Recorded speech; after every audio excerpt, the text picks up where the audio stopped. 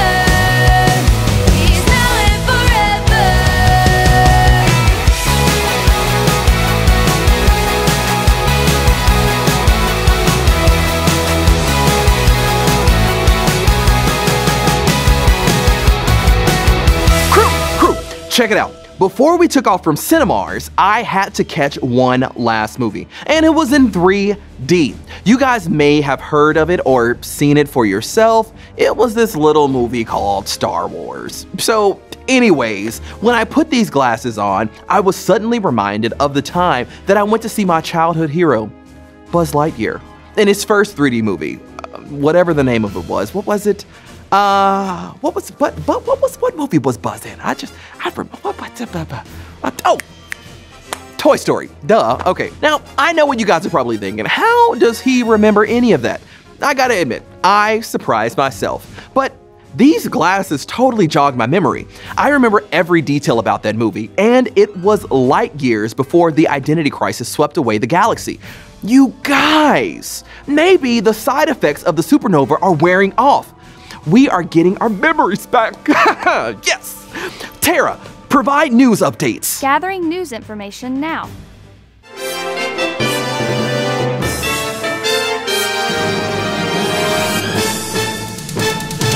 Greetings, Galaxy. I'm Luna Beeblegog with GBC News. Recent reports show little improvement in the search for an antidote regarding the identity crisis that swept through the galaxy nearly 6 weeks ago. The spokesman for the Center of Universal Behaviors says that most species are still experiencing severe memory loss and confusion about who they truly are.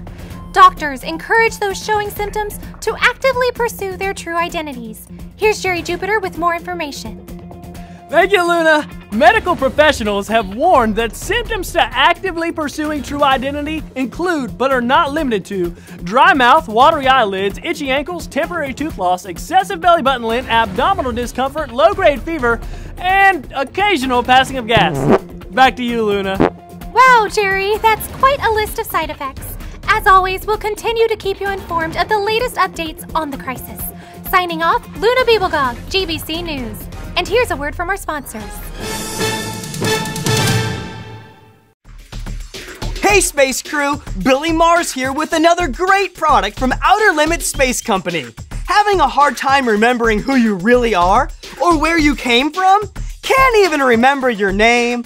Well then you need to take a crunch into the all-new Cosmic Crunchies. Cosmic Crunchies are the only way to remember who you really are, and they taste great too. The magic is in the scientific formula that creates a real living thing in your stomach that can tell you who you are. Just crunch, and then the creature comes to life.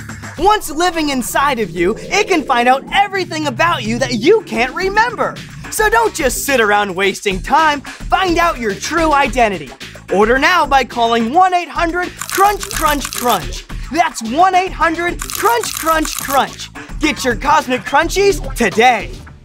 Well, maybe remembering that movie from my childhood was just a coincidence. But hey, I've seen those Cosmic Crunchies around here somewhere. Oh, okay, yeah, they're over there. Do you guys really think that if I eat it, it will make this creature grow inside of me that will tell me who I really am and why I'm on this mission?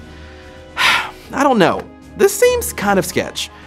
I don't think I want to do that. Let's just go ahead and skip this part. There just has to be a way for all of us to figure out who we are and hear the story of what we're doing on the Star Voyager. I wish there was a log in my travels like the one that I found about Commander Nash. Hey, maybe there is. That's it. You know what I need?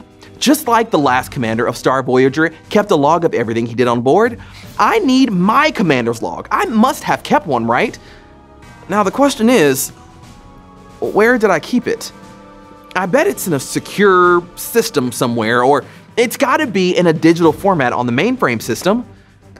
Okay, Tara, hey girl, Tara, find my captain's log. Searching database for captain's log. 1,400 files found. To unlock files, please scan identification card. Dude, all this time I had that many files about my past as the commander and I didn't even know it? Finally, we'll be able to piece together the mission based on the log entries. Consider this mystery solved. I think it's time for, you guessed it, victory dance. Ha, yes. Okay, I'll unlock the files and wait, actually that's a negative. We're not good to go because I don't have an identification card. Maybe it's around here somewhere, hidden the compartment. Why don't I have a companion droid that acts as my assistant and keeps up with all of these things like my identification card? Every commander needs one of those, right? Maybe there's a key in one of my pockets or something that can help me figure out what is this? A dollar bill? Oh gosh, some ancient artifact. Yeah, not important. Oh, guys, what is this? Okay, this says the official badge of Reese Craterton Commander, ID 7846 Galacticum Federation. No escort required. Mwah! Jackpot. Let's scan this. Processing identification. Accepted. Pulling entry 1400. Day 114 of mission. Successfully invented slime blasters in preparation for Empire strike. Will test with droids tomorrow. In addition, main lightsaber from Pod 075 of Volticon Army now in my possession. What? Stealing a lightsaber and inventing slime blasters for a strike?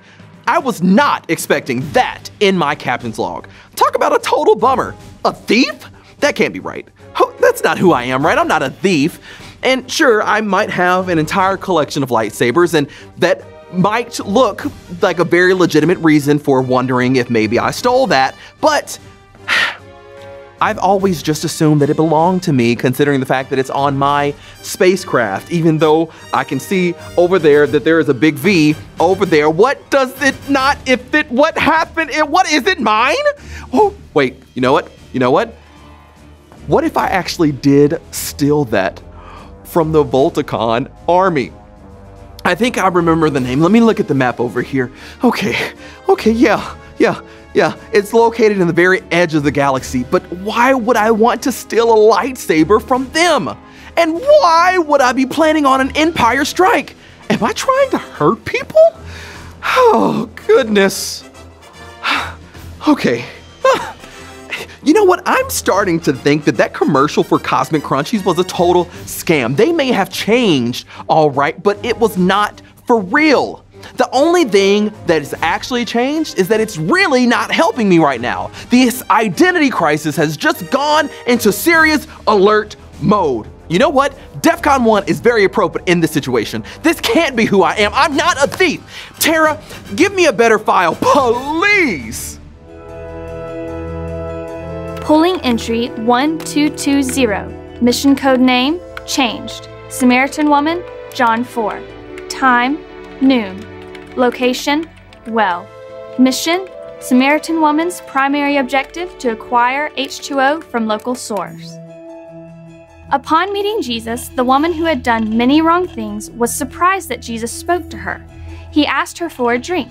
She questioned him, wondering why he would ask her for water. Jesus was a Jew, and Jews were not supposed to have anything to do with Samaritans. Jesus knew who she was and what she had done.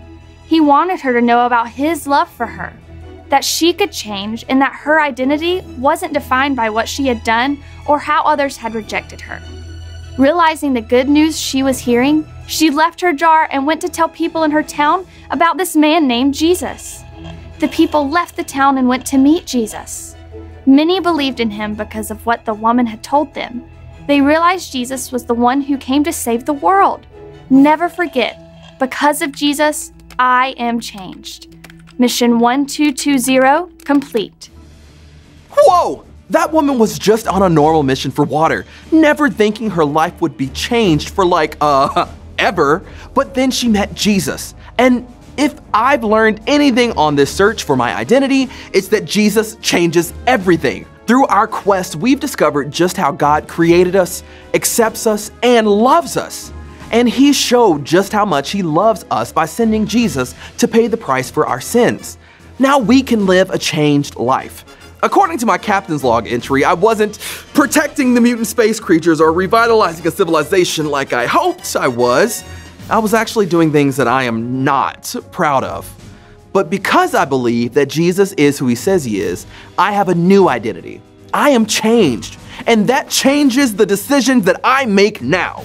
No matter what it takes, I vow to make things right. I've got to figure out where we're headed next. Hang on, you guys. I have an idea.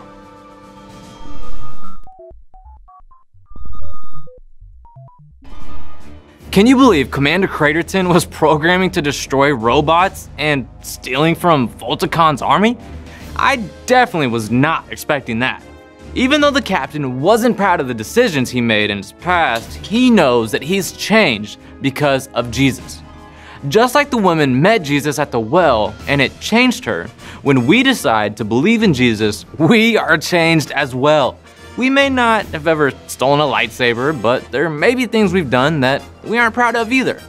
The Bible tells us that we've all sinned, but Jesus took the punishment for our sin, made things right, and now we can live a changed life.